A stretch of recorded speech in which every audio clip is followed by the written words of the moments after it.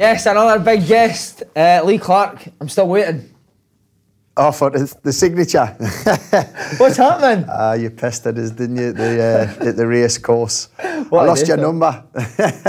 By the way, I've been told you came to watches after it, and I had an absolute shock of that. Well, I was always watching you. I thought you caught my eye when you were playing for Swindon, and same with Paul Caddis, who I ended up having at Birmingham and Bury. So, but you were probably more expensive than Caddy, so I probably couldn't afford you. That was a great. Was that the Unseen Trainers, by the way? That's it. That's them. That's How did you manage to get a pair of them? Yeah. Listen, got links everywhere. Man, I've got a couple of pairs of belters. Aye, definitely. I must say, you're looking great, mate. Aye, lost a bit of weight, and so looking after myself again. Maybe try and get the boots back out. Well, I do play with my pals five-a-side. You know, so once or twice a week down at one of the Power League AstroTurf pitches, we just stick a fiver in a man and have a kick about. You still got it? I mean, you cannot lose what you never had. No, mate, you were a player. I've heard you were an absolute player. Blythe Spartans just now? Aye, tough. Surely you'll sign us for Blythe Spartans, come on. Definitely, you and Caddy get you back together. How's it going, all right? Tough at the moment, you know. We've new league for me, part-time. The club lost 16 players over the summer, and we tried to replace them. We tried to go with lads from lower level who found it a bit difficult.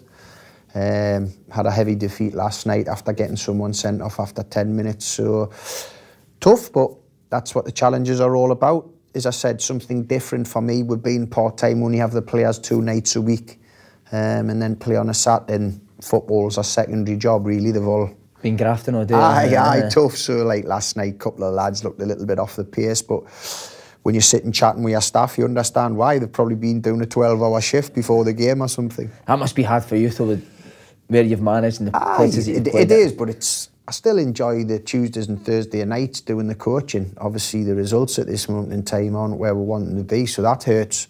So I've still got the passion for the game, no matter what level I'm working at. So let's see if we can just try and improve them over the course of the season. Right, on to your career now. Grew up a Newcastle lad. Newcastle fan, born and bred? Absolutely, yeah. First game 1980. Wasn't a particularly good era for the club. We were didn't have a great side, but stood in the famous Gallagher end and watched the team. And then 2 years later, the club took off. We signed the European Footballer of the Year, Kevin Keegan, the most high-profile footballer in Britain at the time. And club was in equivalent to the Championship now, was League One then, or League Two, sorry, and Keegan walked through the door, and from then on in, the club was big news. Was he your hero, Keegan? Well, obviously he was everyone's hero. He was untouchable. When he came, the crowds went from 14,000 to 33,000 sellout capacity. A young Chris Waddle was in the team then, and then a young Peter Beardsley got signed. Terry McDermott arrived because he was big friends with Kevin from the Liverpool days. So with that four, you weren't destined to do anything but get promoted. So it was an exciting period. The games were brilliant, the amount of goals that were scored. So he was obviously he was the untouchable Kevin, and then obviously for me as a local guy, you were looking at like Chris Waddle and Peter Beardsley were the two that you looked up to. So further down the line in the 90s when I played alongside Peter, being managed by Kevin and Terry was assistant, it was a little bit surreal. Really. Who would you go to the games with? Your dad? Dad, my mates, my brother, any family, any kind, you know, really. So it was, and I remember in that era as well, in the festive games, there was no public transport. So I used to live on the banks of the Tyne in the east of the city, a place called Walker, then Wallsend. Oh, Walker, I know that. People from there didn't have a lot of things going for them. They just had the love of football, probably, and so it was we used to have to walk to the matches in the festive period, and it was good banter. All the fans would be congregating together, and if you were with your dad or your older brother, they'd be stopping off at the pub, and so it would take a little bit longer than you thought, but all great experiences. How did you get picked up for Newcastle? Well, I was playing for my school and then the city team, and then got taken to the very famous Wallsend Boys Club that's produced many footballers for the professional game, and certainly in the Premier League as well. And then they obviously used to come to those games and had scouts, and there was no academies then. It was what called Centre of Excellences, and so I joined at about 10, 11 years of age, and then at 14 signed for schoolboy forms for them. Well, signed a contract that from 14 to 21 really, which enabled schoolboy forms, YTS scheme, and then a professional contract. Who were some of the players that you came through? Because see, when you mentioned Beardsley and Waddle there, always think of Alan Thompson when he was at Celtic. If he hit a shot on goal, you'd shout Beardsley or Waddle. That was his shout. Was it guys like Alan Thompson? Well, that you came through? Our group from Wallsend Boys Club, and also who were in the youth team together. Was a goalkeeper called Ian Bennett, who played lower leagues. I actually managed him at Huddersfield. Ian had a very successful career. Steve Watson, Alan Thompson, Steve Howie, Robbie Elliott, obviously myself, a lad called Lee Makel, who works up at Livingston and now works at Hibs, went to Blackburn. Alan Nielsen, who played for Newcastle and went to Southampton. So there was a lot of us who, from that youth team, made the grade and went on to have careers at various different clubs at different levels. Was that a lively, knowing a couple of the boys, was that a lively youth team?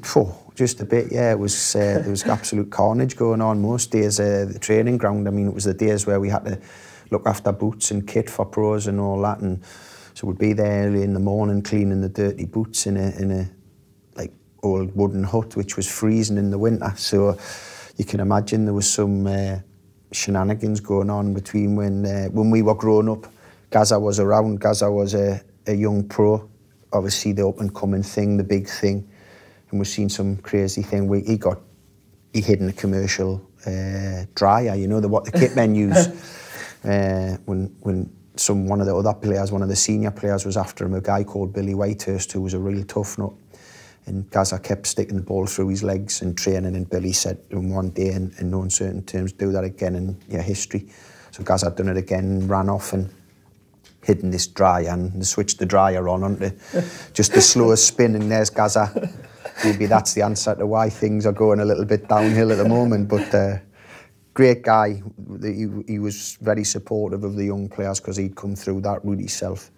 And was an unbelievable talent. But some of the things he'd done in and around the training ground, and as I said, we used to get changed as well in a little room that used to be the old boot room, so it was tiny, so there was about 16 or 17 of us in there. The banter that was flying about, and when it was our birthdays, you know, we got jumped on with deep heat and boot polish and Vaseline, so it was interesting times. Would Gaz ever take you out for a night? Well, he'd take you out.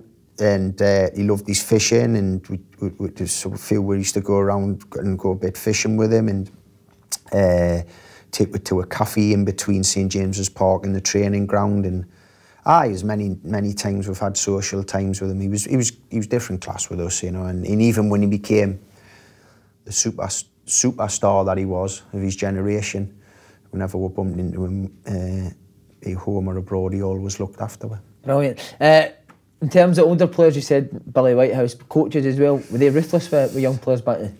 Aye. I mean, the youth team coaches, you know, having the running that were done, and we didn't have the all-weather pitch we had was a gravel pitch, so and you were trying to do sliding tackles on it, and you were gashed, and we had an old gymnasium with like the basic AstroTurf in, but it just had breeze block walls, and we used to be bouncing each other into those walls. And I mean, at the end of the season, our jobs were to paint the training ground, and the youth team coach, Colin Suggett, would go across the top of the door frames, which you couldn't really reach, and to check if there was any dust. If there was, we had to redo the whole training ground again. And so it was a tough school, but a one that gave we, you know, great discipline, and made we realise when we did eventually become pros what we had.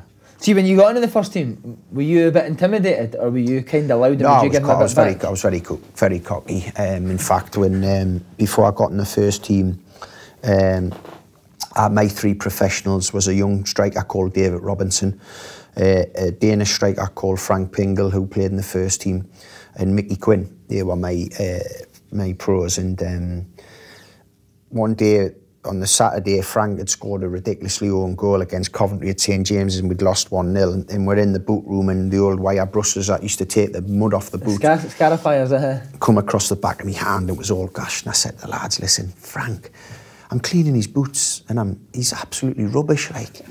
So I took his kit in, like, with his boots, blood all over my hand. I said, Frank, listen, it's the last day I'm doing your boots. I says, I'm 16, mate, I'm better than you. And he's like, Lee, you probably are. And I looked across, and Quinny said, you say that to me, pal, and you'll be getting a right hook. So I would never have said it to Quinny, like, and but Quinny, obviously, great goal scorer, and when they talk about all the stats now, when they talk about assists, I probably got 27, 28 assists for Quinny that season. I didn't play because I cleaned his boots. They were my assists. So, Would he sort you out? That's, well, the story was, I thought I was giving it the big in to the lads at Christmas time coming up, and I was like, Quinny, he's on, like, I think he was on about 25 goals at the time. He had a ridiculous season. And I was like to the lads, Quinny's going to weigh us in, lads. Got to give us at least a ton. And if he does, we're out. Like, I'll take you out. I'll sort out all the drinks. And I say, so I was giving it the big in for a couple of weeks. And he came in this morning. He says, come and see us after training. I've got your Christmas present. So I thought, yeah, brilliant. And as I goes in, he hands us a bag. And I looks in it. And it was a Nike T-shirt. But I don't know if you remember Quinny. He was a big guy. Yeah. And when I opened the T-shirt out, it was obviously one that had been sent for him. It was, so it doubled up as a continental quilt for us. And so when I walked back in with my tail between my legs, because I'd been giving it the big in to the other lads, they were just bursting out. They were laughing, but they were also gutted because they were hoping for a night out off the back of me. So surely you caned them for getting you that T-shirt, though. Surely you caned them and said, "Where's the money?" No, I wouldn't cane Quinny. He would have just clipped us. You knew, like. You know, I knew Frank was a nice bloke and he wouldn't respond. But if I had said, like, and I'd have had a pop at Quinny, it would have been a right hook coming my way. But there was obviously some guys I played with that you would know very well. Mark McGee, Roy Aitken was my partner. Roy Aitken's one of my questions. How was he? Scary? Roy was a great guy. Obviously came, he was massive. I think he was, I don't know if he still is, record appearance holder for Celtic. He was at the time. He was obviously captain of Scotland. Yeah. And so it gets him down, and I remember one game, one of my first games on my debut, and we had Jim Smith, who was frightening, Jim, as a manager, especially for me being 17. He gives me debut, and he's there, Roy, you're captain of Scotland, what's going on? You useless, man, what you doing? I'm thinking he's coming to me next, what's he going to be saying? He bypassed us and all that. But Roy and Mark was top player, and they were experienced. They knew how to handle Jim at the time. Mickey Quinn, Kevin Dillon, John Burridge, all these guys. Ray Ranson had a lot of experience, so they knew how to handle me.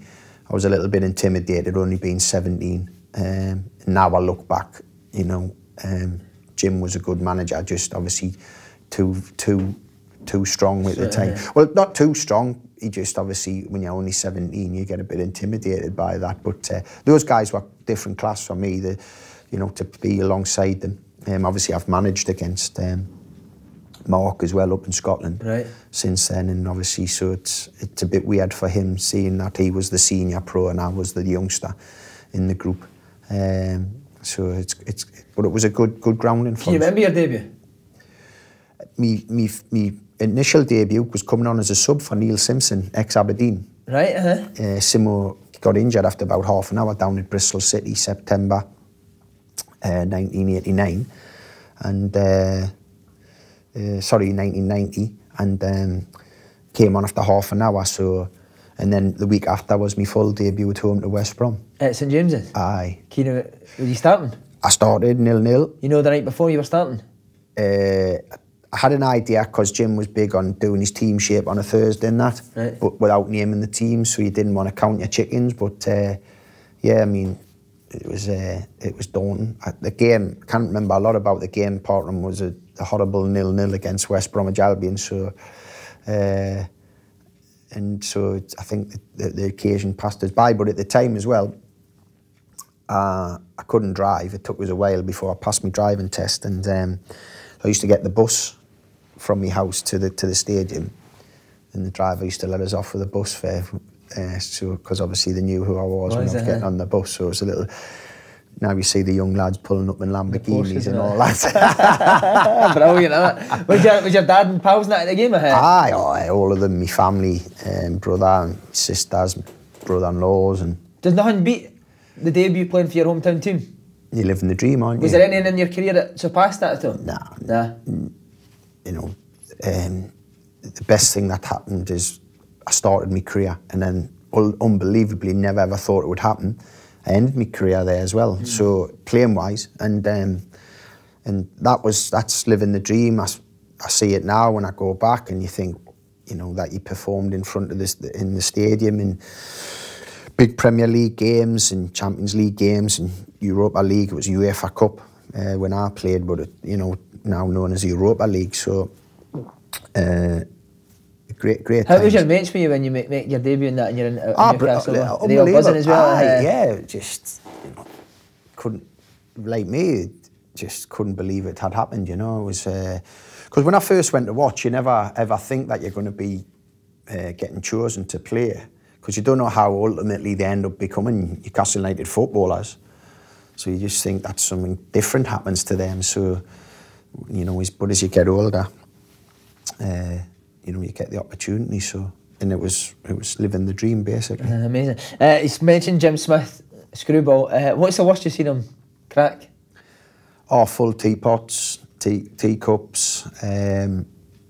One of the funny stories was when I made my debut for a home games, we used to have to wear our own shirt and tie and jacket. So I went and spent 25 quid in C&A on a full outfit, and when I got in the dressing room, all the senior lads were hanging their nice suits up and putting towels across their suits, and I thought, oh well, this must be what you do when you're an established pro. So I just hung my suit up. I didn't put a towel over it. And when we came in at half time, Jim picked up the old silver teapot and with the cups and threw it at the wall, and the tea went everywhere. And that's the reason why that it wasn't any scale of where you were in the pecking order. It was just they were protecting their suits. Aye. So did you put the suit on with the tea all over it? Hey, listen, it didn't really spoil it. It was a minging outfit, and anyway, to be fair. Something's never changes. Did it come a bit of surprise when Ozzy Ardiles replaced Jim? Aye, but for us, the young players, Ozzy gave us our head. Still keep in touch with him. I'm actually doing a gig with him next month for Wallsend Boys Club, and he was a great man. He was for the young players. Like I talked about all them young players before. He put us all in the team together. There was exciting games. Was lots of 4-4s and getting beat 5-4 after being 3-0 up. And the first ever live game on Sky was a cup competition called the Simod Cup, and it was Newcastle v Tranmere, and we played in it, and we drew 6 each in a normal game, and then it went to penalties. And Sky must have thought, well, we hope all these games are going to be like this. I think Quinny scored 4 and John Aldridge scored 4 for them, or 3. They both got hat-tricks, I know that. And this was down to Ozzy. We weren't allowed to call him boss or gaffer, we had to call him Ozzy. He had Tony Galvin with him, the ex-Tottenham winner. Yeah. And he was a great man. It was, even though it was a tough period for him, because what was happening behind the scenes, the club was wanting to be, there was a group called the Magpie Group, which was being run by Sir John Hall, who eventually bought the club, was wanting to buy the old regime out because there was no finance. And Ozzy was stuck in the middle, really. Didn't really have a lot of finance. We bought a player called David Killie, a striker, and Ozzy actually bought him out of his own money for £250,000, and it was like interest-free loan to the club. So he eventually got that money back, but he didn't know with the predicament the club was in. So it was a tough period. And when he left, it was hard for all us young lads, because we stuck up a great relationship with him.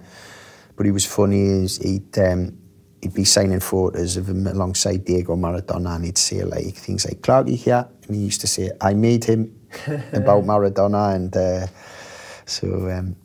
legend. Aye, he's won the big one, hasn't he? The World Cup. So, and he was a fantastic footballer. I mean, in training. Did he join in it? Hey, listen, most of the managers I played for, still top draw. I mean, him, Keegan, Dalglish, Souness, Tigana, ridiculous Reid at Sunderland. I mean, all top players, and they were still competitive when they joined in. See, our deal was it total football? Did he just want you to express yourself? Yeah. Play was his patter. We played all, but it was. That's what you want as a young kid. It was great, and he's broken English. We're playing at Barnsley at Oakwell one day, and he sat and he said, obviously the bitty bobbly, and but we still play. And I looked and he said, "What's the matter, Clarky? You not understand English?" And I thought, a bit strange, but what a fantastic guy. And as I said, I've kept in touch with him. When he left, he went to West Brom, and then he got the Tottenham job, and he was very interested in taking me to Tottenham. But I'd have been decent, that, wouldn't it? But I wasn't going to leave Newcastle at that stage to go there. But I still keep in touch now, very regular. And as I said, we're meeting up in October to do a gig together for Wolves End Boys Club. Tremendous. So obviously you were gutted when he got sacked. We all were, because he'd give us great belief in ourselves. He showed a great vote of faith. But that was tempered by the fact that the Messiah was coming back. Did you? How soon did you know that Messiah was coming? Well, it happened quite quickly, within a few hours. And were you buzzing? Of course. I mean, you know, I'd been there to see him absolutely change the club from a run-of-the-mill, mid-table, no ambition, League One club. Now the Championship, as I said, to getting them in the top level. Exciting nights. I mean, remember, there wasn't the television and live television of matches that there is now, but Newcastle were, when Kevin came as a player at first, we were quite regular on the TV, and that was like quite unique for Newcastle fans to see that team in a live football match, and it was because of what Kevin brought. So he brought all this publicity and stardust when he played, so to think what he was going to do as a manager, but no one ever believed how he was going to change things round from where the club was. He came in 3 quarters into the season. We just escaped relegation from the Championship, and then over that summer he rebuilt the squad, and we ran away with the league, and then got promoted, and then every year we're challenging to win the title. So what did he change? Was it just bringing in better players? Experienced players, top quality players. I mean, John Beresford had a fantastic run in the FA Cup with Portsmouth. He was on the verge of signing for Liverpool. Don't know what happened with the breakdown of his talks there. We signed him as left back. We signed Barry Venison, who was a league winner with Liverpool, an FA Cup winner with Liverpool, so had played at the highest level at a huge club. Paul Bracewell had won big things with Everton, who was going to end up being my mentor in midfield, who was me and him. He'd already signed a leader in Brian Kilcline, and you know, he was always developing the team. So it was in those days as well, there was no transfer window, so you could continually buy and bring players in, so he was always enhancing the team. And then he brought Scott Sellers in, who had a wand of a left foot. I mean, an unbelievable player. Kevin Sheedy, you know, as well. We just had, and then we just went on a run, and we won the first 11 games out of 11, and we were just on a roll. And then to top everything off, he brought in Andy Cole from Bristol City, and Coley just went on a ridiculous run in terms of scoring. And then, obviously, as I said, we romped the Championship, and then we got in the Premier League. And he was ruthless in his recruitment. I mean, David Kelly had scored over 30 goals to get us to the Premier League. And without playing a Premier League game, he sold him to Wolves and replaced him with Peter Beardsley. And so that's how he was doing it. He was, thanks very much, lads. You've done what I needed you to achieve. We're going to the next level. I'm not going in there as an also-ran. I want to go in there and challenge. And that's what he said to us. What was so good about him? Was it his enthusiasm? Was he a manager, coaching? Not coaching, you know, in terms of... understood the game, of course he did. He was a top player, so... but it was his man management, his motivation, his passion, the whole package, how he treated you, how he looked after you and your family, made everyone feel really great about themselves. Got a great group of players together, moulded them, moulded a team, knew what he wanted, knew how to improve the team on a regular basis, and was just, you know, just led from the front. I mean, as I said, joined in most of the sessions in any way. Did you ever smash him? Oh, of course, loads of times. Did you? There's certainly times when he left us out the team, and I was a bit of a hothead. I think he was a manager who wore his heart on his sleeve. We knew what Kevin was about, we knew what mood he was in, and I think he's seen a little bit of that in me, and that's why I think we had a strong relationship. Did he take to you straight away? I mean, I was there from the first day he arrived till the day he left. I mean, even when you talk about, you know, his emotions, I knew something up the day he ended up quitting, was we played Charlton in an FA Cup tie down in the Valley, and when he got on the bus, he looked really flat. We drew the game. We played all right. It was not, you know, we hadn't been poor or anything, but, you know, we drew the game, and he just looked very flat, and then it was announced later on that evening, early morning, that he'd quit the club, which when we talk about, you know, being shocked and gutted, the players were certainly absolutely, you know, totally gutted, because he was the leader, he was the man who was taking us forward, was helping us to be part of a group that was, you know, everyone's favourite second team, really. Yeah. I think, you know, in Sky had nicknamed us the entertainers, so it was always it was a great era to be part of. See, the promotion back to the Premier League, how good's Newcastle when you're winning stuff? You've won a league and you're back up to the...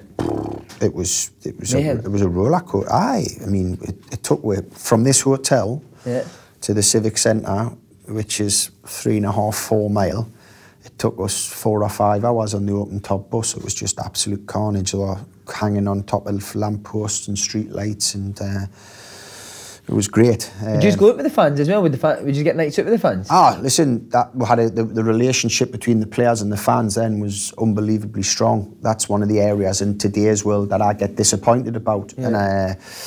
But we had great times where after results, home or away, we'd be in town, in the pubs, in the nightclubs, and the fans would be there, and you know, never refused an autograph any player or a picture. I mean, obviously wasn't the camera phones there then, but a great relationship between players and fans. Who would be the usual suspects who you'd be out with? Everybody. The whole team? The whole group. And would Kevin Keegan encourage it? Yeah, of course, at the right time, because he knew that we trained unbelievably hard. The tempo of the training, because the standard of the player was so high, and everyone was fighting to get in the team. We knew we had to impress Monday to Friday. But whenever we socialised as just players, everyone was there. But whenever we socialised with our wives or girlfriends, everyone was there again. No one was not included on the nights out. No one never not went. And we had a great relationship. There'd be, if we had any kind of parties back at the houses or whatever, family celebrations, the whole squad was invited with our partners and all that. So it showed in how we'd done things on the pitch as well. Because you finished third in the first season back in the Premiership. Was that down to team spirit? Down to good players, and being a good team, but obviously the spirit that would, you know, brought together. Because, but when I talk about spirit as well, we weren't frightened to fight with each other. Well, have debates, strong debates during training. Training was heated because everyone was wanting to win. Everyone was wanting to be picked on a Saturday.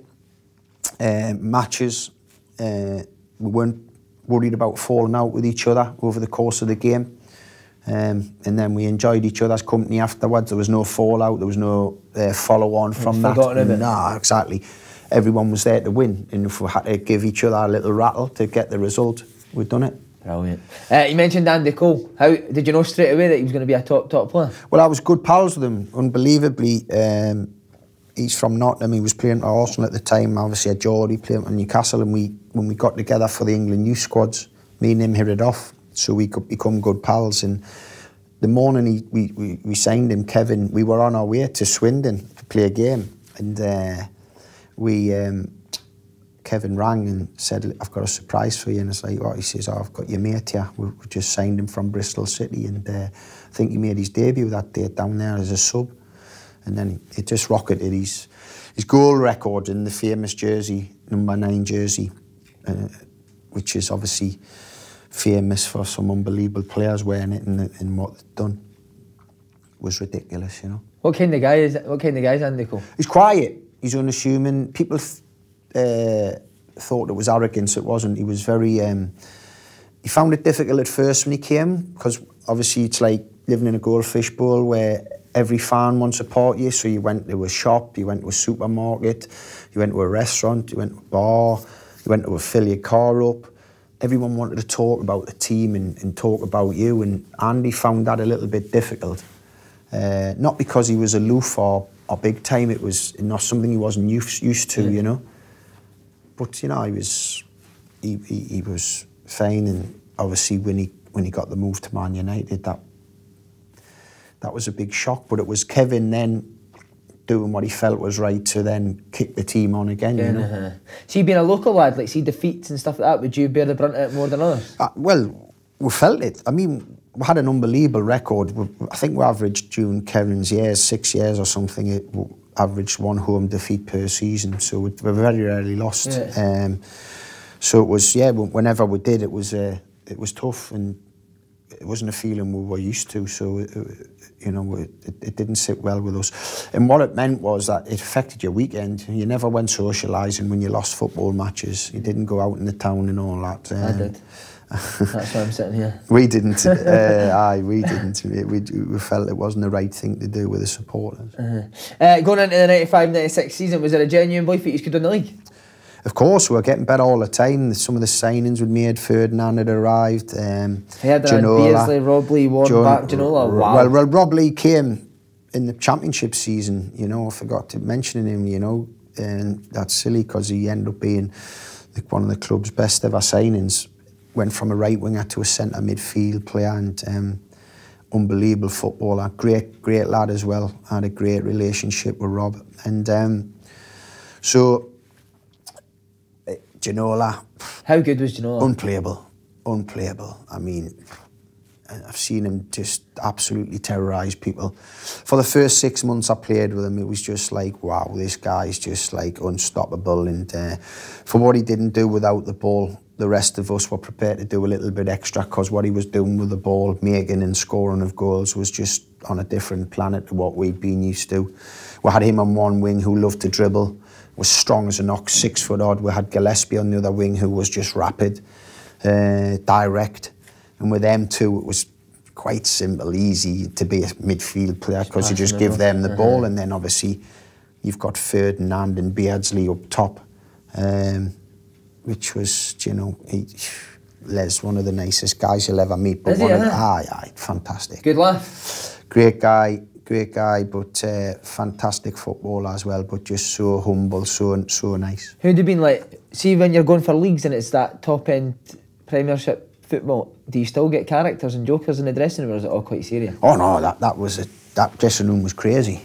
Yeah. What sort of stuff? Well, for example, later on, when Shearer arrived and Asprilla arrived, there was like, we went through a stage where we're just cutting sleeves off each other's clothes, the toes out the socks, so when they put them on, they were up, and Tino was bearing the brunt of it most occasions. Philippe Albert was a great laugher. What a footballer he was, by the way. I mean, wow. Centre half, he was one of the first ever centre halves to come out and talk about playing from the back. He would just... I've seen him go up the full length of the pitch, playing give and goes with people. He was phenomenal, and he loved the laugh and the banter with the lads. So some crazy things gone on, but great spirit. See, Ginola, was he a god? He was gorgeous, isn't he? Oh! You wouldn't stand next to him in the team photo, would you? No, but you did on a night out. Would you get all sorts, would you? Love that, man. Would he have been the best that you played at Newcastle, do you know? Well, talent-wise? For the first 6 months, as I said, unplayable. And then obviously you have the god like Shearer for the goals.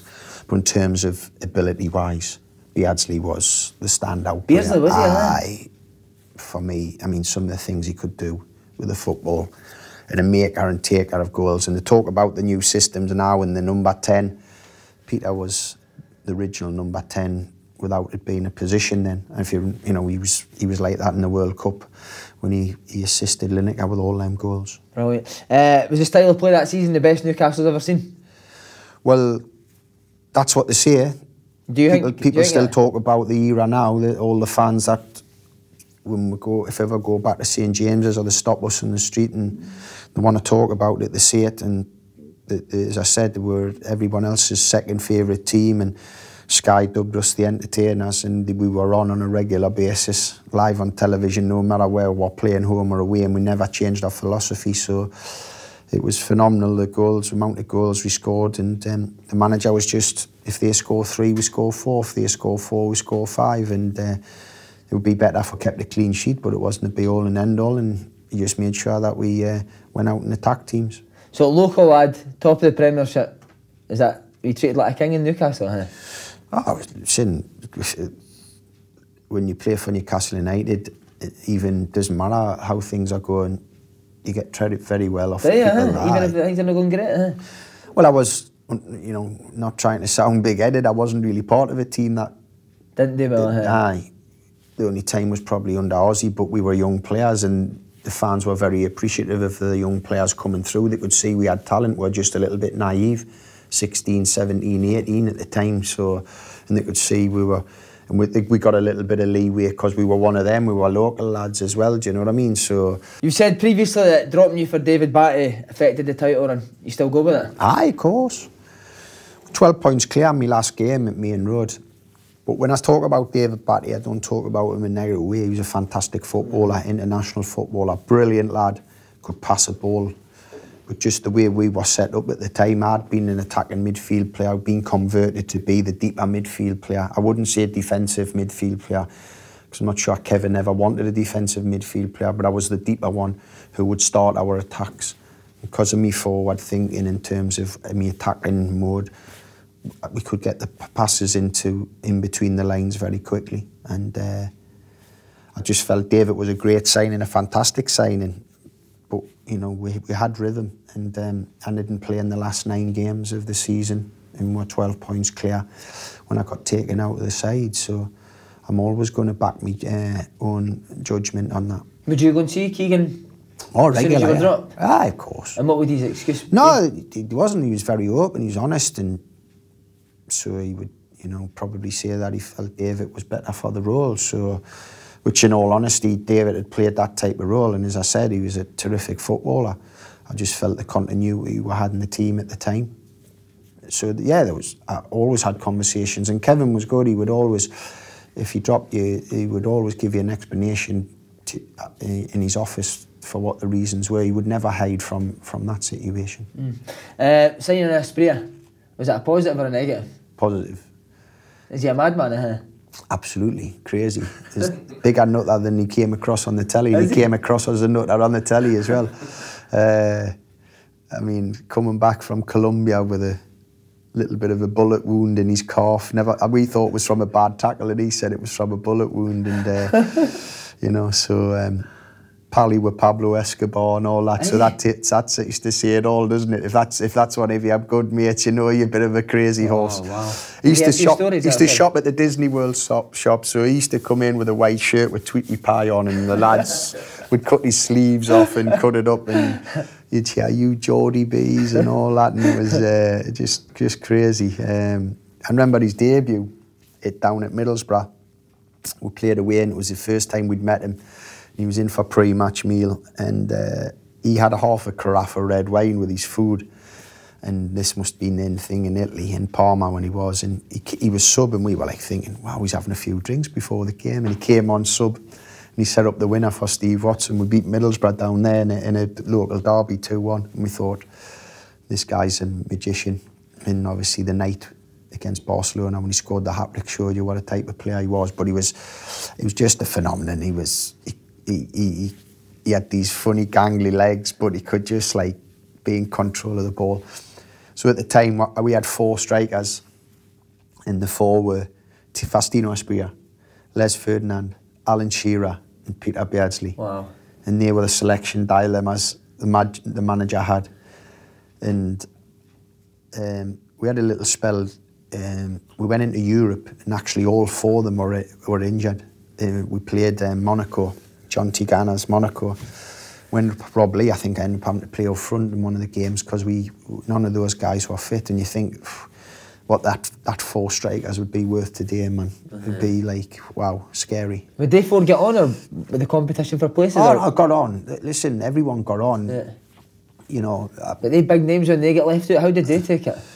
Well, it was hard, and sometimes they didn't. You know, Peter would maybe play a bit of a deeper role, and it'd be Alan and Les as the front 2, and all that. So, and maybe Faustino coming off the bench or playing in a wide area. So, you know, Kevin handled the situation very well. He kept all the players happy in terms of being open and honest with them. It's difficult when you've got so many big players and big egos, but he handled it well. I love the Asprilla, man. He's crackers, man, crackers. Was there feeling around? What was the feeling around the dressing room when the gap started to close in Man United? No, there wasn't any talk of it. I mean, the lads never.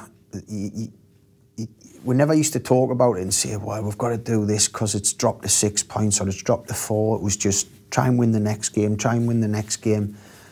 So there wasn't really much communication about it in between the lads. Was there panic of it? Didn't seem to be, but the results just didn't follow. We lost to the Liverpool in the famous 4-3. We obviously lost to Blackburn.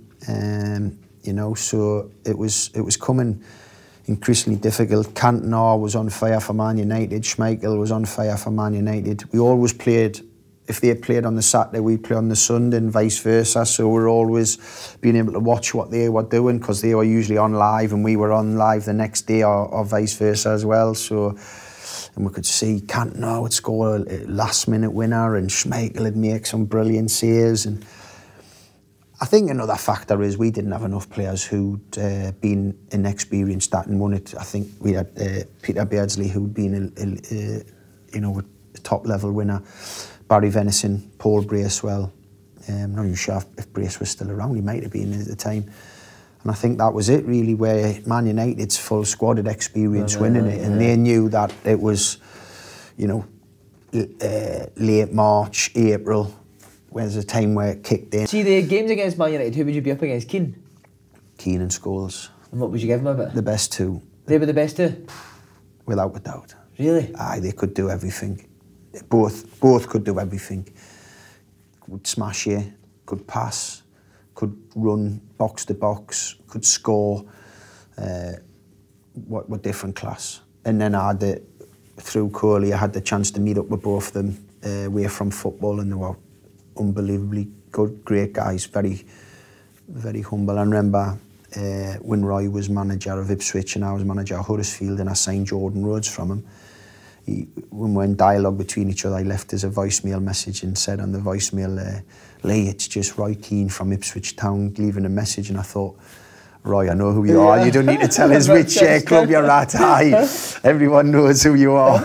Brilliant. But see, in game, would you be the type, obviously knowing your personality, would you... I had to go toe-to-toe with it. But verbals as well? Not really. Nah. Not really. Didn't really get myself involved with that once or twice with odd players, but just to give a bit back, it wasn't really my scene, to be honest. Do you think you were at that level with Keane and Scholes that season? Me personally? Yeah. No, they were world class. They were world class. They were in the top bracket. They were in the top bracket. Were you just underneath that then? Well, I've considered myself a good player, but they were world class. I mean, you know, some of the midfields that were about Vieira and Pitti were playing for Arsenal at the time. So some of the midfield players you come up against, you know, a young Steven Gerrard and Alonso, I faced in my career, and you know, so there was some outstanding central midfield players of that time. Brilliant. Rob Lee said the poor form that led to the lead slipping was due to failing players' confidence. You go along with that? Well, probably did, because as I said to you, we hadn't been a team that had lost on a regular basis, and during that end period was probably when we lost more games on the run than we probably ever had. So, you know, that could be a factor. Did you try and change anything there? Just keep going the way it was? No, we didn't believe that things needed change because it had worked for so long, and it worked for after that as well. It was just that period of time, you know. Ferguson's mind games, I wanted to ask you. He went heavy on the mind games. Could you see it affecting Keegan before his big run? Nah, as I said, he was a very emotional man, and he felt that what it was is, it was a Tuesday night game. We played at Ellen Road. We won the game. We were playing Forest on the Thursday, and then we had a game on the weekend. I think was the last game of the season. I think we were home to Spurs maybe, and we were then at the end of the season. We were going back to Forest to play in Stuart Pearce's testimonial, and I think Sir Alex had questioned whether Forest on the Thursday night would try because we were playing. We were taking a team and all our fans to Stuart Pearce's testimonial, and that got Kevin rattled. And if you remember, he was questioning the integrity of what was being said about a man about Stuart Pearce and Forest, because I think they ultimately beat us as well on the Thursday night, or drew with us, which meant we had to win our final game, and Man U had to lose at Borough, which they ended up winning, and they love it. I mean, you remember getting on the bus, and we hadn't seen it at the time, and he got on the bus, and I remember listening, and he'd said to Terry Mack, he says, I've just went on the rampage on the TV, and when we seen it, I'd love it if we beat them, love it. And we thought, we weren't surprised. And, you know, people talk about mind games, it was just our manager showing his passion and how he was. Could you just have a laugh a bit of him? Oh, I had a laugh. We used to say things to him about it, you know, love it. And he had a giggle about it. It wasn't... He was good like that. There was no big issues. There was no big deal. It wouldn't cause him a problem. What would Kevin Keegan say the day they lost the league? Man United won it. What did he say? What would he say? He didn't say a lot. If I remember rightly, I think I remember more what he said the following summer when we were in Singapore on a Far East tour, and we were in Bangkok the first part of it, and he said, listen guys, if you didn't realise you were playing for a big club, you should now. We've just broke the world transfer record to bring Alan Shearer back from a team that had just missed out on the league. And that was basically him saying, we're not resting on our laurels, we know we've failed at the final hurdle, but now we want to go again. But unfortunately didn't last that season to see it through. See, when you lose a league like that on the last day, how long does it sit with you? Do you still think about the next season? Now. You still do, do you? So aye. Well, as I said, you would have been... If you have that on your CV, there's no better feeling, because people talk about it being the best league in the world, and it has been. It's obviously grown and it's a different challenge now. But even during that era, when you talk about the players... We talked about Keane and Scholes. The players that were playing in the league that year were the best of their era. Aye. Definitely. With the exception of maybe one or two. You know, never got the likes of Zidane to come over, but of course. Right, Shearer arrives. What's so good about Alan Shearer? Because he's not obviously got a great touch. He can't do a step over. What is it that instantly hits you about Alan Shearer? He's got a very good touch, to be honest. Aye, with every part of his body, his head, his chest, his feet. He's strong, he's powerful. But what Alan could do, he could adapt his game when he had serious injuries. I don't know if you've ever seen the footage when he was playing for Blackburn and he burst through, and Gary Pallister, who was known as a quick centre-half then, was hanging on his back, because Alan was a powerful runner at the time before the injuries, and he struck the ball past Schmeichel with unbelievable power. He had ankles like tree trunks, so he used to just, when he hit the ball, it was hit. He's not huge in terms of his height. He's not like a 6'3", 6'4", but he was phenomenal in the air, either directing headers down or crosses in movement. But for me, it was quite surreal, because you know, we're signing this player who was world class, the best of his era, the best of his type. But I'd known him. I'd grown up at Wallsend Boys Club with him. So when we came back, it was like, it's like seeing an old mate, you know, and it was great to have him part of your group then, and it was brilliant to play. When I look back on some of the strikers that I was lucky enough to play behind as a midfield player, my career was quite easy to try and, because if you couldn't make goals for those guys, you're never going to make goals for anyone. Was Shearer be a good trainer? Would he be an animal trainer? Nah, not interested. All right, not bad. Finishing sessions, ridiculous. Took them ridiculously serious. Never tried to take the mickey out of goalkeepers, was just wanting to finish. So if he had 100 shots one day, he wanted 100 goals. 5-a-sides, running, didn't really... 5-a-sides, he'd come alive when the ball came to him. Running, not interested. Match days got him excited, and the bigger the game, the more excited he'd become, and the more of a challenge for him. And obviously the injuries that he had, people thought they would take his toll on him. They didn't. What he done, he changed his game, he adapted his game, and that's a sign of any top class player, that you can do that. And till his last year, continued to score goals. He looks quite serious on the TV to me. He's a good laugh. Is he a good laugh? Is he? He's a different character behind the scenes. Is he? He likes the banter. He loved the football dressing room banter. You know, very serious guy when it came to the football and winning games. Of course, he was a great leader. And he led by example, but he also led vocally as well. So, you know, it was. It was a fantastic time to have been at the club, to have played alongside him. Right. Were you shocked when Kevin Keegan resigned? As I said, it was. Oh, you spoke about Charlotte away. We're seeing it in his body language that something wasn't right. Was that a bad thing about him, that you could tell how he was feeling by his No, body? not really. It was good. You liked it? It was heart on his sleeve stuff, yeah. We loved his passion, and well, I certainly did. And but we were gutted. Of course, this was a guy who gave us an opportunity to do things we never thought we'd ever. Well, I didn't dream of with my local team, and so when he left the club, it was a tough one to take. Did he talk to the boys before he went? Not really, no. It was Terry McDermott and Arthur Cox, the guys who ended up having to speak to us, and they took the team for a couple of games, and then Kenny came in. And then another legend comes in, Kenny Dalglish. Absolutely. What a player in training. But you see, when you heard Kenny Dalglish was coming, do you genuinely get excited, even though you're a proper player? Like, you still get excited hearing Kenny Dalglish coming in? Of course you want to, because you want to learn from these guys. I mean, he'd been successful at Liverpool, both as a player and a manager. He took a small provincial club like Blackburn to win the Premier League. So you're thinking, wow, this is a terrific appointment to appease everybody, the players, because the players were always like looking to the owners then to say, come on, how are you going to replace Keegan, an icon like Kevin?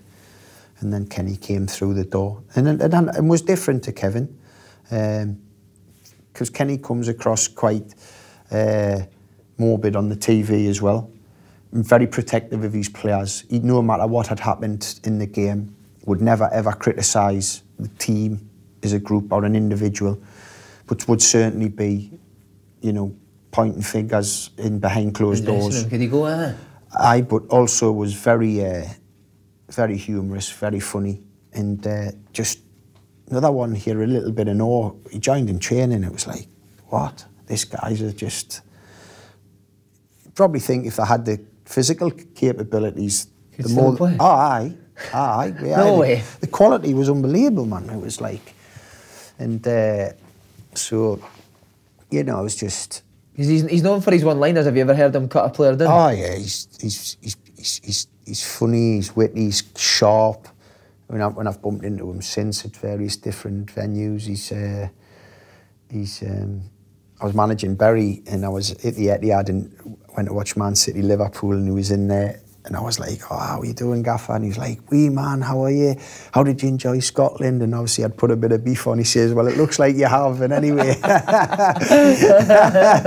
Brilliant, man. So he just shot us down in flames, but great. I only had probably 4 months playing under him because towards the end of his time, I was hitting a bit of good form. We'd gone 3 games and I'd scored in every game and I was playing well. We had a cup tie coming up the following week and he left us out for Peter Beardsley. Now, it wasn't the fact he'd left us out for Peter because I've just spoke totally how highly. It's the fact that I thought I was playing well and then I could have the chance of being left out. And that's when I'd made my decision about leaving the football club then. So that was probably about April. And then come the end of the season, we decided to move on. How did he react when you told him you wanted to leave? He was fine. He explained, we want you to stay. I can't promise anyone a start. He says, we're at a big club, which I fully understood. You know, we'd like you to sign a new deal, an extension.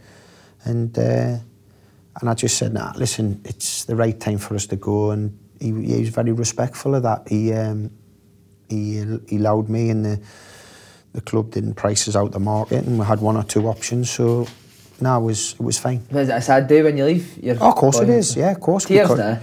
Because you're leaving the club you love, and you're leaving, you know, pals, like, you know, people who you've known for many, many years. And, you know, the club can go and achieve so many big things. You know, it is a difficult decision because you're going away from a club that's been challenging to be the best in the business. What did your family and that say when you leave Newcastle? They think you're stupid? Well, they did when I was signing my Sunderland. What did they say did you tell them I'm in talks with Sunderland before you signed? Well, yeah, I spoke to various different clubs. I spoke Aston Villa with Brian Little, Frank Clark, Manchester City, Jim Smith with Derby, who were Premier League. Aston Villa were obviously Premier League. Celtic and Rangers, Dick Advocaat and Tommy Late, great Tommy Burns. And Sunderland was the last club I met, and I remember meeting Reid in Manchester and says, listen, Peter, I've come out of courtesy. Paul Bracewell, who I'd played alongside and played a big part in my career, he was Peter's assistant, and he'd set up the meeting, and I basically said to Peter I'd come out of respect that he'd asked to meet us, and there was no way I was going to sign. And 6 bottles of Lauren Perrier later, I signed a 5-year contract. Is he a top man, Peter? It was different class. He was in a line of managers that I loved playing for. He got the best out of us. He was a great motivator, a great manager. He assembled a great group of players, and I had 2 great years under him. So did you phone your dad and say I'm signing for Sunderland? Well, what had happened is I came back. This was on a Friday, and I met them through my friends and father-in-law for a drink in town and told them that I'd agreed to sign for Sunderland, and it was a bit of a shock for everyone. So it took they never got round in their heads that I'd signed for them. In my second season, the first game of the season, I broke my leg. My wife and 2 oldest children were away on holiday. My father-in-law and his mates came in. I had an executive box at the Stadium of Light, and they came in the box to watch the game. We meant to meet up after the game, and I was in hospital. Obviously, I'd broke my leg after about half an hour, and I was wondering where they were. No one had been in touch with us, and no one had been to see us at the hospital.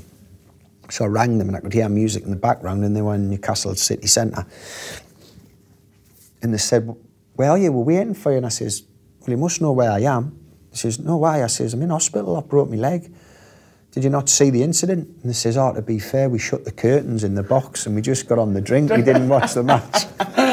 Brilliant, man. So is the rivalry, obviously we know Celtic and Rangers up in Scotland, is it similar? No, it's not on that level. It's a club rivalry, right. And it's not the religion and it's. So I used to this was in the Championship. I was playing for Sunderland, Newcastle, obviously in the Premier League, and I used to still go back and watch Newcastle whenever I could. Did you, right? Oh yeah, all the time, and there was never any issues. It was friendly banter, but it never got, never got heated, and it never got derogatory, and it never got,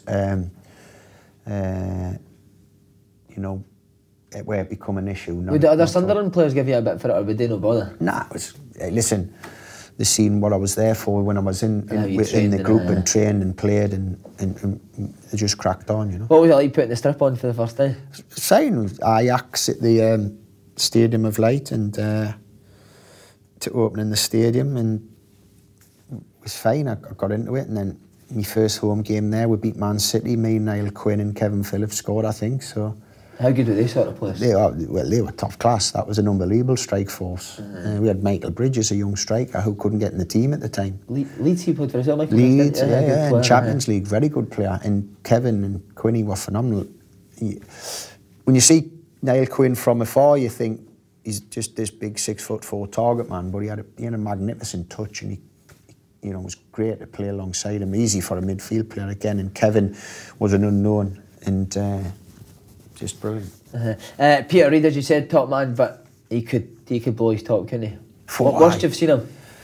He kicked us up the backside in bottom of my hamstring at Reading. I was awful. We played at Reading. I think we lost 4-0, and I was useless. And he volleyed us and said something along the lines of, "I've just wasted £4 million on you." And so, I had great respect for him. But he was a tough guy, a tough manager. What, to please, like? Aye. But he was, he was brilliant. He was brilliant to play for. Alex Reid, you play with him? Played with Alex. Great How was player. he, a madman? Good player. Put him on. Crazy. Great player, in fact. Was he a great player? Doing him a disservice. I enjoyed playing alongside him. He was a good, funny guy in the dressing room, in the training ground. There's a picture of me and him at the training ground, and he's obviously saying something, and I'm just in a fit of laughter. And that was on a regular occurrence on the training pitch. And usually the butt of his jokes was Quinny's dress sense, so he used to get a bit of stick about that. A few people admit, is it terrible, huh? Your wife that dresses him? Well, it looked that way. Yeah, it looked that way. You won the first division, your second season, 105 points. Was it your intention to stay for the Premier League after it? Well, it was difficult because I couldn't see myself playing for Sunderland against Newcastle. Oh, really? Yeah, and that was my thoughts. And I'd already informed Peter that I was looking to leave, but he wasn't having any of it. And then obviously the incident with the T-shirt just, made it untenable. See, the morning you done that, were you thinking, Well, I only had it on for 30 seconds. People seemed to think that I was wearing it around the streets of London. Right. When I jumped out the black cab, it got thrown on us, and then the pictures got taken. I remember my father-in-law saying that, that could come back to haunt you. And I says, do you think? And so, when it came out in the public domain, it was it made my position untenable. Which, when I look back now, when I'm older, more mature, you just think it's a shame, because I only played for 3 clubs, and 2 of them I get welcomed back with open arms, and the other one where I had 2 great seasons, voted Player of the Year, that they find it difficult to forgive and forget, which I totally understand. Do you remember the first time Peter spoke to you after it? He was in the south of France. I was in the boardroom with the chairman and my agent, and the chairman was obviously saying it was untenable, my position would have to sell us. And Peter was adamant that the fixtures had just come out, and our first game of the season was at Stamford Bridge against Chelsea, and was adamant that I'd be in the team. He wasn't letting us go. Really? You wanted to keep you after that? Oh, yeah. He said we could ride out the storm, and because obviously he knew, and I'd spoken to him to say that once we'd got promoted, we'd secured the league quite early, and we got to the semi-final of the League Cup as well. I think it was known as the Carling Cup then. And we got beat off Leicester over 2 legs. Neil Lennon was playing for Leicester, and after the second leg, I went in to see him, and Andy Gray was doing Sky. I just said, listen, next season's going to be difficult. It's probably easier if I move on with the opportunity.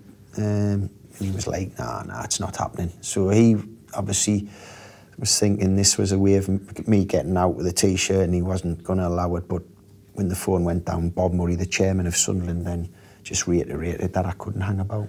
Did you want to hang about now? He couldn't. Did you get quite a bit of abuse for Sunderland fans? Yeah, I got quite a bit of stick, and rightly so. Is it scary? Well, not so much, but I understood. You can't bite the hand that feeds you. You still got the T-shirt? It was never mine. Fulham then. Fancy how you moved into London? fantastic. Best decision I made. Really? Never ever thought I'd go and live in London. Whenever I played there, I thought the place was massive, daunting. When I used to walk about pre-match. But it was an unbelievable move. A club on the up, crazy owner. But what was the owner like? You got any stories about him? Mad. Brought Michael Jackson in the dressing room. Said, hey, yeah, sees lads, here's Michael. Tony Curtis, the old famous actor. Did Michael Jackson speak when he came in? Didn't say a lot. The guy was throwing rose petals down on the dressing room floors. He walked in, and so we had. But what he done is the owner. He invested a lot of money. We had an unbelievable training ground that he was making better and better all the time, keeping updated. It was difficult for him to do anything with the ground. I don't know if you've played at Craven Cottage, but it's right in the middle of a house in estate, isn't it? Yeah, which is, you know, houses are worth a lot of money there. One of the stands backs onto the Thames, so he had some big plans, but there was quite a bit of, you know, response that they didn't want, you know, workmen in there. So it was you were going to say Geordie's in there. That was probably the thing, yeah. So, but what a club, what people, what a place to live. My family loved it, and you know, it's 6 brilliant years. Was it the chairman that you met at first, or was it the manager? It was Paul Bracewell who was the manager, who signed us, and then I met the owner when I was doing my medical, and. What did he first say to you when you first signed? It's just crazy. Just, you know, it's just some of the things he done. It was like, but he was very generous to the families, to the children, to the staff. You know, got the old Harrods discount cards and that and all that. Yeah, we were there regular, and big parties. We were more successful in the main restaurant in Harrods, and looked after us unbelievably.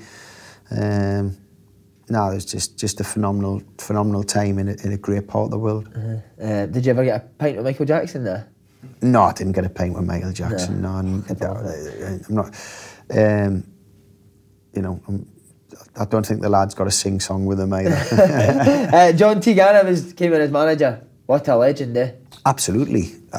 What a great manager. Took it to a new level in terms of the modern day work, in terms of fitness, dietary stuff. We were training 3 times a day, sometimes 6 o'clock in the morning, 10 o'clock in the morning, 3 o'clock in the afternoon. So, what, you never minded that? Oh, we had to. We either liked it or we got out.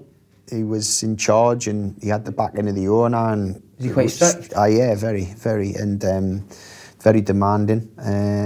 All about total football again, though. But we were super fit, and got us into the Premier League, got us into Europe. So the club was on the up. We were, to get a club like that competing in European competition was fantastic. Who was your mates in the Fulham dressing room? Chris Coleman ended up becoming my manager. Very good pals. He's gorgeous as well, isn't he? Story, we played Liverpool and he was manager, and I was the captain of the club, and Liverpool were making a sub. Rafa Benitez was bringing Milan Baros on, and don't know if you remember the striker. Czech striker. Chris waved us over, and I thought he was going to say something tactically, and he said, good looking, innit? And I said, he said, good looking, because he was like a mini version of Chris. And it was like, wow.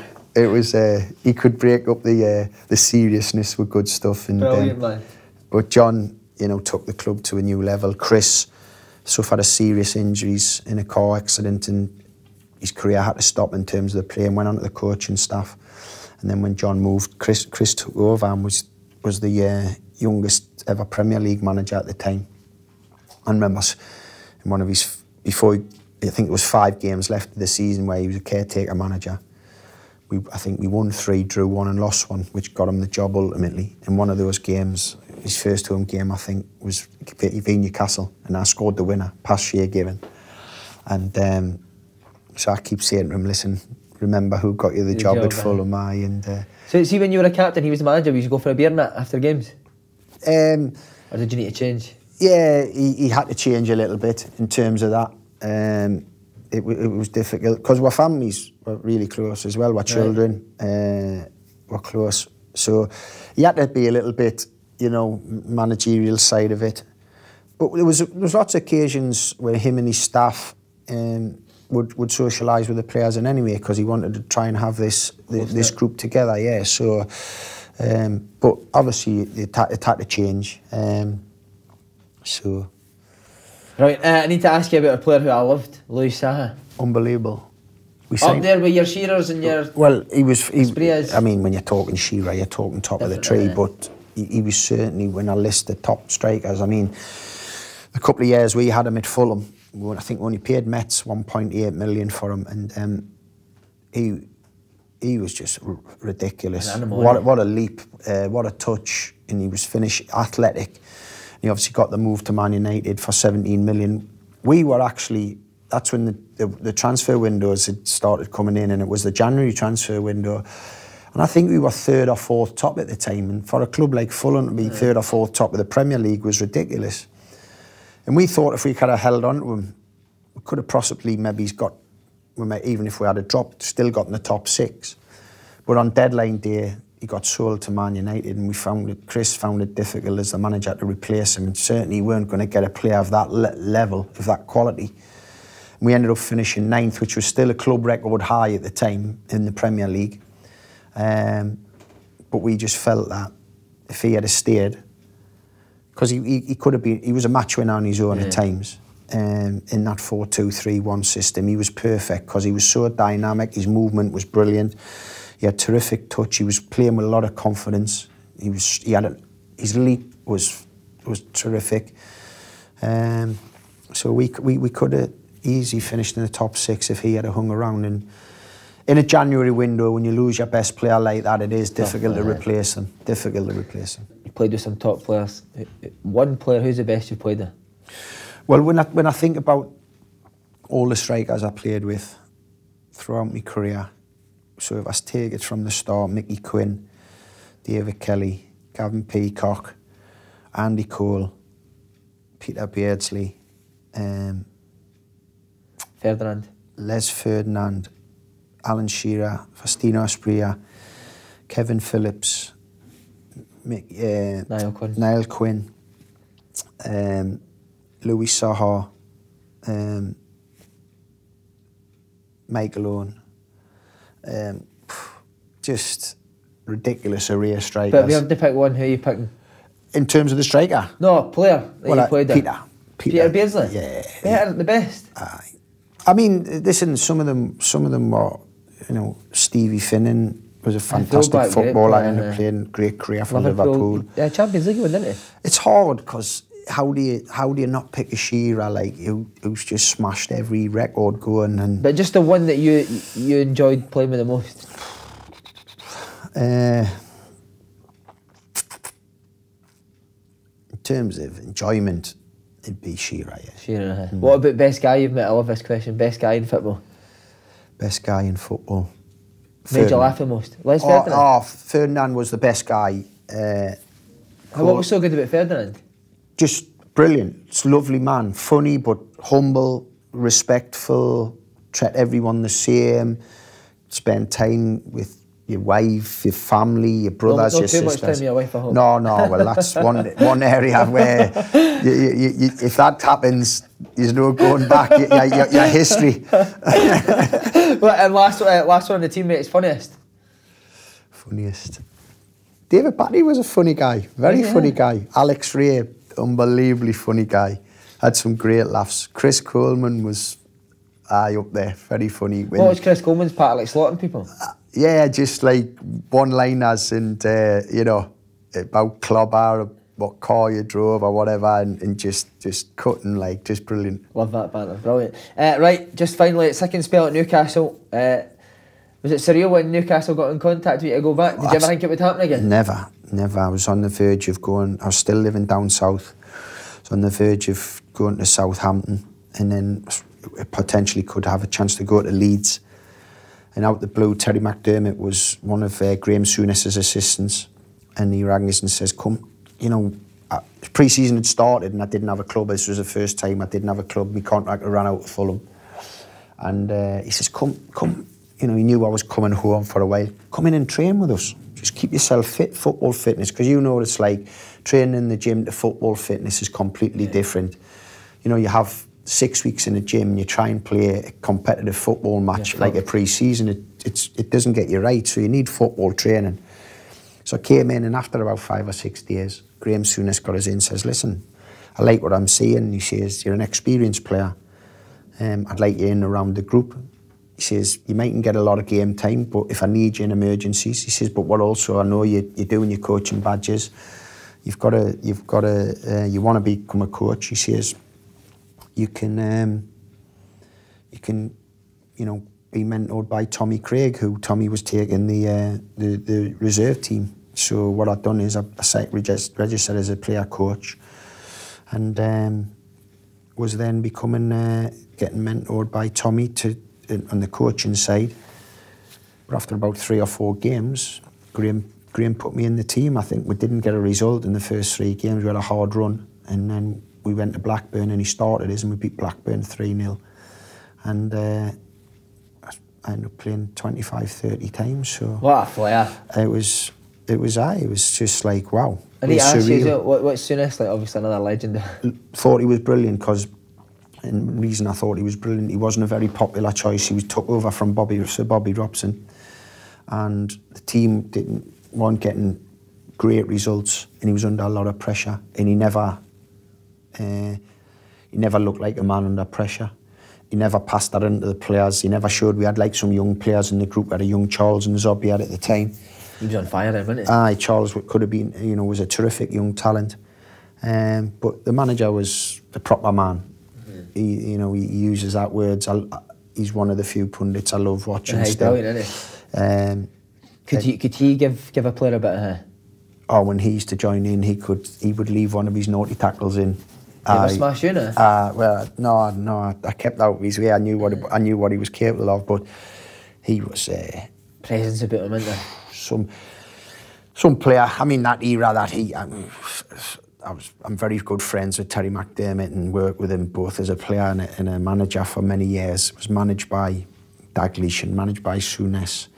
Keegan obviously won a few, but those 3, the medal collection from that era were just phenomenal. It was like, and just had loads of respect for Souness. Had another icon of the game, and I just found him to be a real top bloke who protected his players and was an example of me of when the pressure's on, how to go about things. Michael Owen came.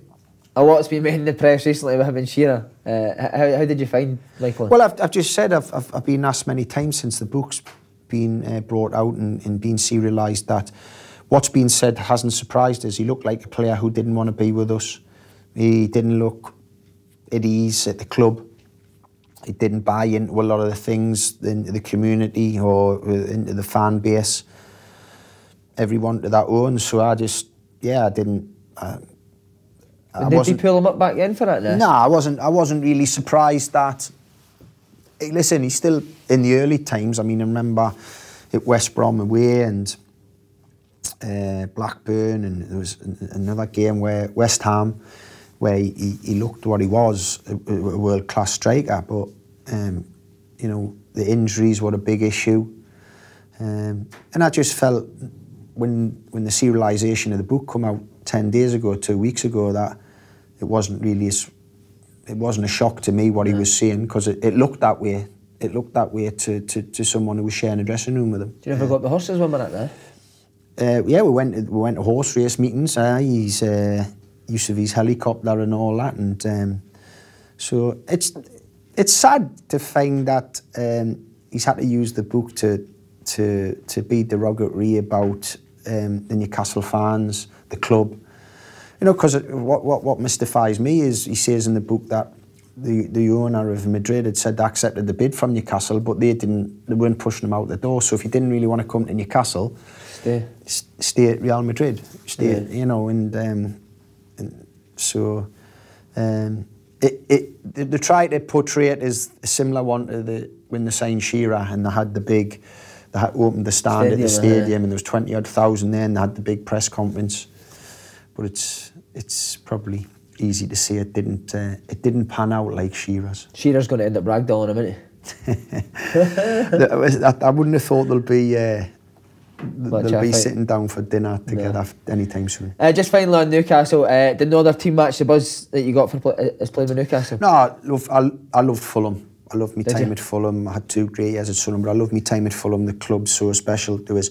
But nothing's going to ever replace the buzz of playing for your hometown club, seeing your mum and your dad and your brothers and sisters, your wife, your children. Because fortunately, my 3rd child, he wasn't born first time I played round, but second time he born, whether he was old enough to understand, I don't know, that's another thing. But they had that chance to see me pull on the famous black and white shirt. How emotional was the last final appearance? Well, I didn't actually know at the time it was. It was a v Chelsea at St James's Park, and a result that got us into Europe. And the injuries had took their toll, so they were becoming an issue. And so I decided that summer to knock the plane on the head and concentrate on the next stage. Were you emotional? There's been times where I thought that, could I reverse the decision, but I always felt it was the right one. Have you found the rigours of management since you got into it? And who did you take most from as well, sorry? I took things from all my managers, various different things and positives. I always say I feel like I was so lucky that the managers I played under always give us positive feedback, and so you take a lot of things from them all. It's changed since I first took the job at Huddersfield to what it is now in terms of,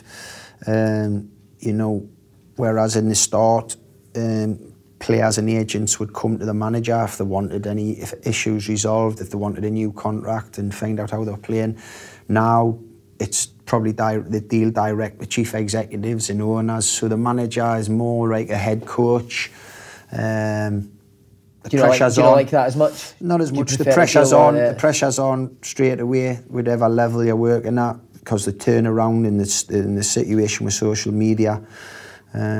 So, yeah, it's a tough old gig. That was some run you went on with Huddersfield, wasn't it? I was doing that. It's something that you still proud of it. Aye, I mean, it's not been beaten. 43 games, beating the late great Brian Clough, an icon. So now it's something you look back on, and I've tried to do the similar things at the other clubs that I've had and to try and repeat it and bring in similar type of players to what I had, but it's been near on impossible. Need to ask you about Scottish football. What was your first impressions? Loved it. When you joined Kilmarnock? You done great first season, didn't you? Well, we kept them up, and then in the summer, the second season, we rebuilt the squad, and when I left, I shouldn't have left. I shouldn't have took. When Berry come calling, I should have stayed at Kilmarnock. They tried to get us to stay. Only had one full calendar year there, and we were 6th in a tight league, and I should have stayed. I got treated brilliantly. The standard of the football was far higher than people make out down south. You manage at Celtic Park, you manage at Ibrox, you manage at Pittodrie, at Tynecastle. Hibs were in the league then, but we knew they were going to come up. So, it's probably an area where I regret that I should have stayed there for longer. Big Lee McCulloch, your assistant manager, how did you find him? Great guy, brilliant help, him and Peter Leaving, 2 terrific guys, got on really well. Legend in Scotland, obviously. I wouldn't go as far as legend, but... But, listen, two brilliant fellas, and helped me a lot, because obviously to get to know about the Scottish game and what it was about. Big McCulloch says to ask you about the Steve Bruce story. Steve Bruce for Nicholas Bent, when he was dating his wife. His daughter, sorry. He'd certainly be upset if he was dating his wife. He was... well, Nicholas was a young player at Birmingham, wasn't he? And he wasn't the shyest, as everyone's come across, and it was... He turns up back home for lunch, and there's Nicholas Bentner lying on his couch in his front room. He wasn't too pleased. With a Sky remote, changing the channels. That's tremendous, isn't it? I love it. Just on Killie, do you still looking for the results? Absolutely. Been up a few times since. Oh, have you been back? Aye, to watch games. And thought, brilliant with getting them into Europe. A club that's, I've real fondness for, real fondness. Manager's not doing too great. I'm not a headline out of that, but would you be open to returning back to Kilmarnock? He's turned the corner. It was a tough start, and but certainly looks Scottish football wouldn't be an issue for me to go back and managing that, definitely. Lee, top man, thanks very much. Cheers, Simon. Cheers, Thank mate. you.